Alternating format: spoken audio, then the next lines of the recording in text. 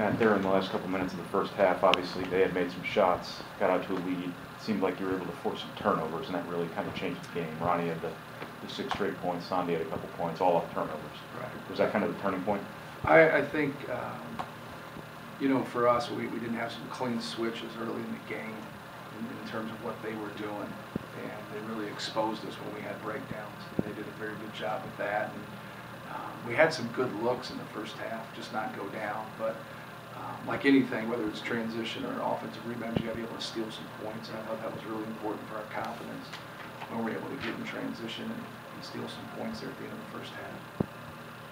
Matt, you go into an event like this and you get, you know, your 2 seniors in different ways really contributed. Drew maybe one of his best overall games. DJ hits the big threes.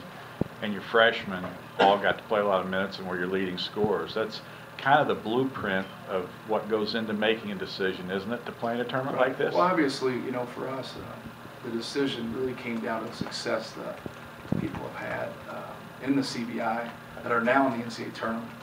And, you know, we talked at length about that before the game.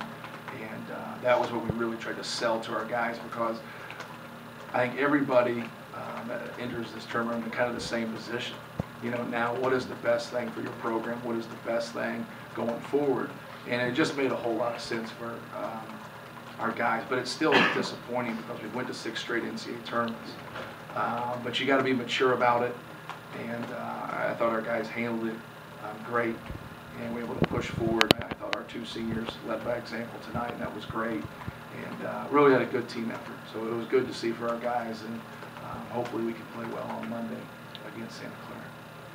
Coach, they shot pretty well to start the first half, and when Ronnie came in here, he said that you guys had to increase the effort. Do you think that you guys came out overlooking them, or what was he talking about when he said increase the effort? Well, I think what our guys don't understand is there's good players everywhere. And, you know, you go and their leading scorers, both their leading scorers, Western Illinois, you know, aren't playing. So just think of that team right there with their 2 leading scorers on it. You know, that's a very good basketball team. And now you have the next guys, the 3rd and the 4th leading scorers, and the 2 guys that scored against us in the first half were one guy averaged like 3 and the other guy averaged like 4. But they're good players too. But some of our guys, it's kind of a byproduct of youth, they don't look at it that way. Even after 30-some games, you know, you have to understand that. And that just happened to us against Nebraska. You know, their 2 leading scorers going into the game, I think one had like 4 and one had 9, and we got beat by them.